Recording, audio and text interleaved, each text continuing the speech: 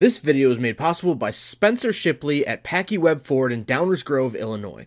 Spencer is dedicated to finding the right car for you in the quickest time possible. Give him a call or contact him with the information up on the screen or found in the description below. Alright, what's up guys? My name is Zach and today I am driving a 2021 Ford F-250 Super Duty Lariat Tremor. Up front is a 7.3 liter V8 and down below is a 10-speed automatic transmission. Now I'm super excited to be driving this here F-250 for a couple of different reasons. First of all, it's been a while since I've gotten behind the wheel of an F-250, but I've done some previous generations. Early 90s, mid 2000s, and now a 2021. But the second reason I'm really excited to be driving this truck is because this is the Tremor package for the F-250 Super Duty. So before we go any further, I will outline what the Tremor package includes. This is from Ford's official website. It says this package is available on the F-250 and F-350 and is a specially equipped Super Duty 4x4 powered by the 7.3 liter or 6.7 liter Power Stroke V8 diesel. Included in the package are 35-inch off-road tires, 18-inch low gloss black painted wheels, unique front springs for ride height increase, electronic locking rear differential, front limited slip differential, performance shocks, low profile off-road running boards, transfer case and fuel tank skid plates, unique front air dam for increased approach angle, water fording vent tubes for the transfer case and axle, rock crawl and trail control modes, Tremor decal, 35-inch spare tire, and body color wheel lip moldings. So that is what comes in the Tremor package for the F-250 and F-350, and that's what I'm driving today. It'll be really interesting to compare this vehicle to the GMC Sierra 2500 AT4 that I recently drove, because they're priced very similarly, and they're sort of off-road oriented vehicles. But let's get back to that 7.3 liter gasoline V8. Well, I'll put the horsepower and torque up on the screen. It makes good horsepower, but it is non-turbo, which I would have liked to have seen either like a turbo diesel or something of the sort for piloting this ginormous vehicle. But with that comes a pretty good towing number, which I'm putting up on the screen right now. And that's why you buy an F-250. You buy an F-250 because it can do everything. It can pull whatever you want. And that's really, really important to some people. And so that's why you buy this truck. I don't really know the miles per gallon because the EPA here in America does not rate vehicles this large. If you notice in my GMC Sierra 2500 video, I don't have the miles per gallon of that either. All right, little acceleration test here.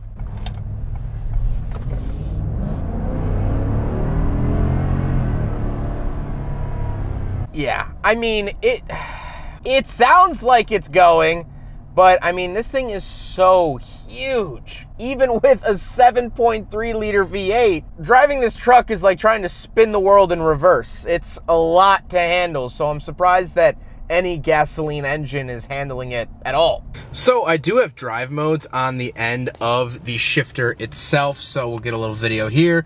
We have normal, towing and hauling, eco, slippery, deep snow and sand, and rock crawl, which is part of the Tremor package. Like I said, paired to a 10-speed automatic transmission. Now, the F-150s also get this 10-speed automatic, and so I've driven it a handful of times, and I think it's overall a pretty good transmission.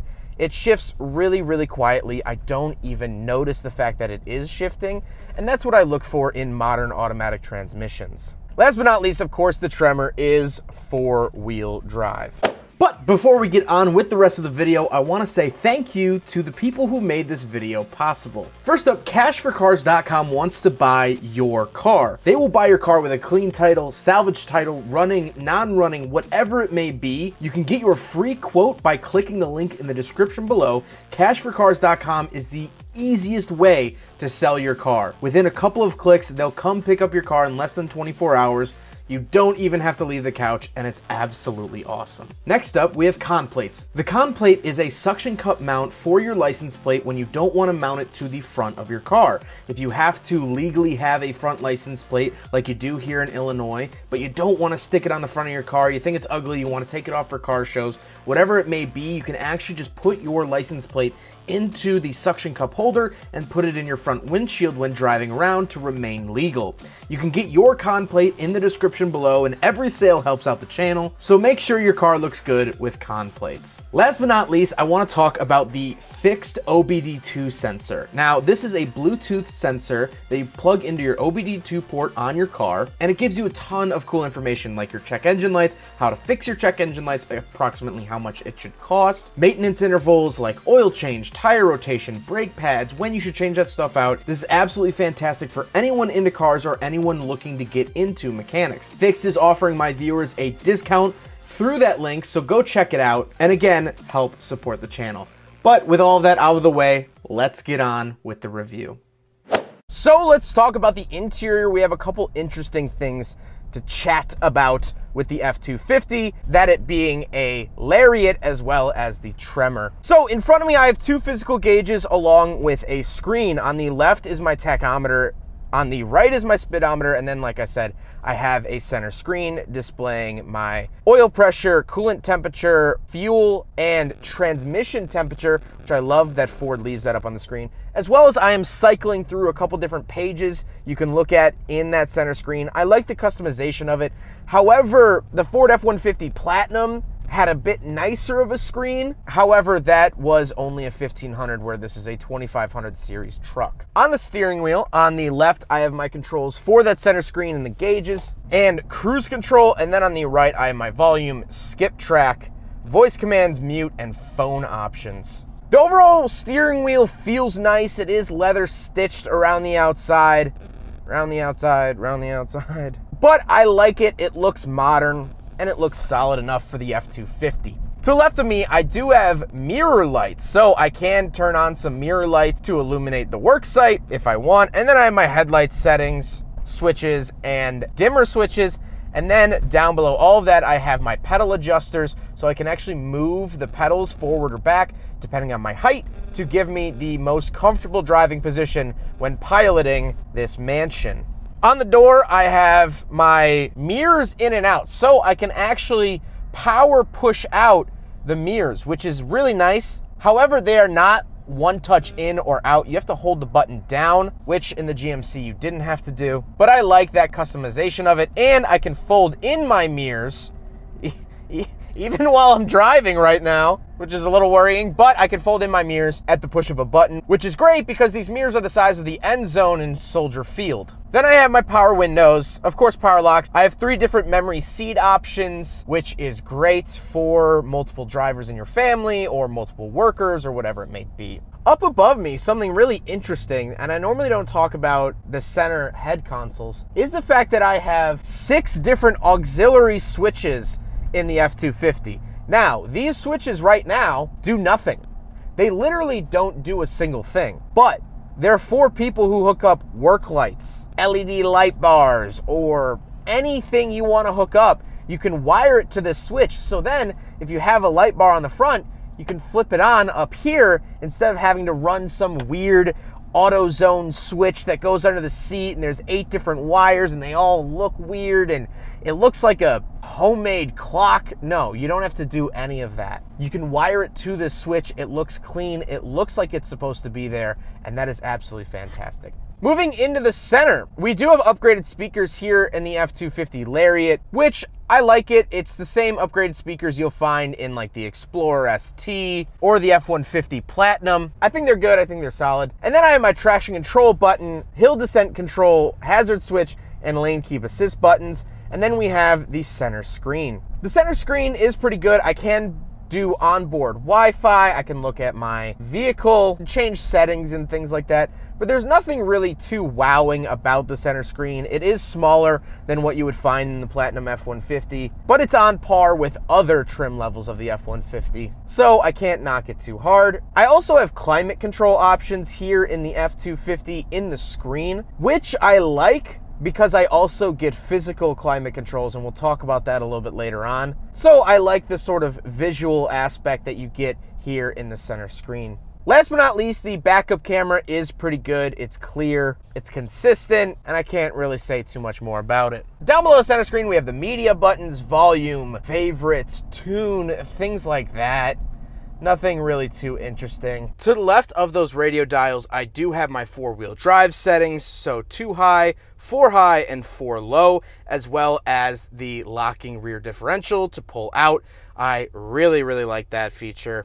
And then to the right of the radio controls, I have a 12-volt outlet as well as a wall outlet that is 110 volts, 400 watts, which is fantastic. And then I have my physical climate controls. Dual zone climate, which is fantastic. Heated and ventilated seats, love that feature. And we get my little Ford man showing you where the temperature can go. And overall, I like how clean and simple it is. To the left of the climate controls, I do have my trailer brake adjustment settings, which is super handy. Then in the center console, we do have a little cubby with 2 USBs in, a traditional and a USB-C. However, I don't get a wireless charger in this cubby, something that's found on the Platinum F-150, and I would have liked to have seen on the F-250 Lariat, but beggars can't be choosers. Then down below all that, I have a cubby to the left that fits my phone, tools, objects, whatever it may be. A lot of storage here in the F-250, and I really like that. And then to the right, I do have cup holders. Now, these cup holders actually do fit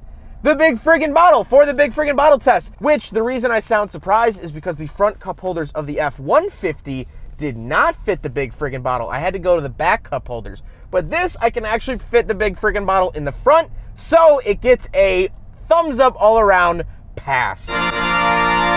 So something really interesting I just noticed about the F-250's cup holders is I thought that this was kind of flimsy, but it's actually so you can slide it over, and then this is like even too big for the big friggin' bottle. Look at that!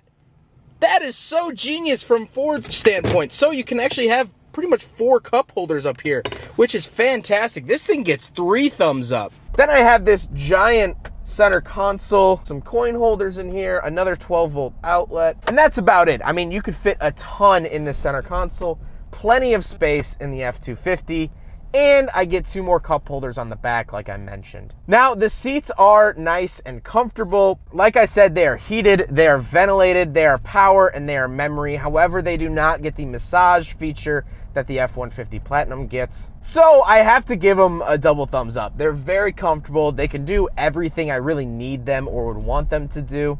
Massaging is nice and something you can seek out in multiple Ford products, but not the end of the world that I don't have it here. But speaking of seats, this is a crew cab, so we do have back seats. So let's do a back seat review. All right, so now we're in the back of the 2021 Ford F-250 Lariat Tremor Super Duty. I don't know where that name falls in the name, but whatever. Very comfy back here. First of all, sitting in the seat, headroom is great. I have probably about an inch or 2 in between my head and the ceiling, and I'm 5'11". Leg room is not even a question. I have that much room between my knee and the seat in front of me, which is fantastic. Down on the center console, I do have a 12-volt outlet, 2 USB chargers, and another 110 volt 400 watt wall outlet like we found up front. What I don't get back here is heated seats, something I would have liked to have seen for a vehicle at this price point, and the GMC Sierra had that, but again, not the end of the world. I do have a little center console here with 2 cup holders that fold down. Those cup holders are extremely cold right now because it is extremely cold outside. And then I do have this third window that'll open up. I really like this. I love when pickup trucks have a third window back here that'll actually slide open, and that's actually operated on a switch up above the driver. Last but not least, I get to enjoy this panoramic sunroof. It starts above the driver and comes all the way back here. I love the look of this. I love staring out it. I think it adds a lot of nice, airy light to the cabin, and it makes it feel more premium. You know, Jeremy Clarkson defined luxury as space and light, and you definitely have a ton of space back here, and you definitely get a lot of light back here, a lot of natural light back here, which I think is really huge and important to a vehicle like this. But with all that out of the way, let's go talk about the bed and the tailgate. All right, so now we're on the back of the F-250. No power tailgate, which is unfortunate because the GMC Sierra of the same price range, of the same sort of, 2,500 capacity, does have a power tailgate, but that is missing here from the F-250. I'll put the bed dimensions up on the screen for those of you interested, but there's nothing really going on back here. I do have some tie downs in the corners, and I do have a nice Ford logo up at the front, but besides that, again, nothing really too crazy. I do have this step that I can pull out to help get up into the F-250. But like I said, this truck is so high that it sort of is almost an issue getting up into, because even this step is way above my knee, so it'd be kind of hard to use anyway. Now we gotta talk about the looks. I really like the Tremor package on the F-250. I think the wheels, I think the running boards, the blacked out chrome, I think it all looks really good. I think it looks aggressive. And as soon as I walked up to this truck this morning, immediately the first thought I had in my head was, this is an absolute unit. I mean, really, if I didn't know any better, I would assume that this truck was actually chiseled out of Obsidian. I do also like the lifted ride height that the Tremor package offers. However, if you struggle to get into vehicles, if you have a bad hip, bad back, vertigo, anything like that, getting into this truck is quite the task with that raised suspension. Now, I do have the running boards and I have a grab handle up here by the steering wheel, but if you really do suffer from any sort of movement issue, this is going to be a rough one for you. Now, I want to talk about my final thoughts here on the F-250 Lariat Tremor. Well, I really like this truck. This truck can do it all. I think it looks really good. That's one of the biggest selling points for me on this truck, is how good it looks. But before we get on to that, I want to talk about the things that I don't like. I always want to try to end on a positive note. I don't like the 7.3 liter under the hood. It's a gasoline V8, it's non-turbo, and it just doesn't really cut the mustard for what I'm looking for. But the F-250 is offered with a 6.7 liter turbo diesel V8. So I would honestly opt for that. It's gonna have more pulling power anyway. If you're going up to the F-250, I really wouldn't waste your time with a gasoline engine. I also don't like the fact that some of the features in here are a little bit lacking as opposed to an equivalently priced F-150. Like I said, this has the smaller screen, this does not have massaging seats, which again isn't the end of the world, but just for my dollar, it'll get stretched amenity-wise a little bit further in an F-150. Now let's talk about the things that I really do like about the F-250. Well, first of all, like I said, I really love the look of it. I think the Tremor package is something I would definitely seek out, not only for the usability of the skid plates, the suspension, the ride height, but I think it just looks better, it looks more aggressive, and I really just like the look of it. The other reason I really like the F-250 is the capabilities. Like I said, it has a great towing capacity, and it's going to do whatever job you really need it to do. If you need to pull a camper, it can do it. If you need to pull your spec Miata to the racetrack, it can do it. And so, just like the GMC Sierra, this truck can do it all. And that's what I love about 2500s and up. They're just built to do work, and they do it pretty good. So overall, I'm really happy with the F-250 Lariat Tremor. I think it's a solid truck, and if you need a workhorse, this is a workhorse. But if you want a daily driver, something that's going to be comfortable, that maybe you'll tow something on the weekends, get an F-150 Platinum. You don't need all this beefy suspension if you're only gonna use it once in a blue moon. Well, I hope you guys enjoyed the video. Huge thank you to Spencer Shipley from Packey Webb Ford. He is absolutely awesome. He will find the right vehicle for you. If you are looking for a vehicle, please contact him. His information is up on the screen, as well as linked in the description below. Super helpful. He will find the right car for you, whether it be an F-250 or maybe it's a Ford Escape. Maybe it's the new Explorer ST. I can't recommend that one enough. I love that. Or if you want an F-150 Platinum, again, highly recommend that one. Spencer is your guy, so give him a call, shoot him an email, let him know what you're looking for. He works with all budgets, and he will get you into a great vehicle. But I hope you guys enjoyed the video. Don't forget to rate the video, comment on the video, and subscribe if you really liked it. Take care, guys.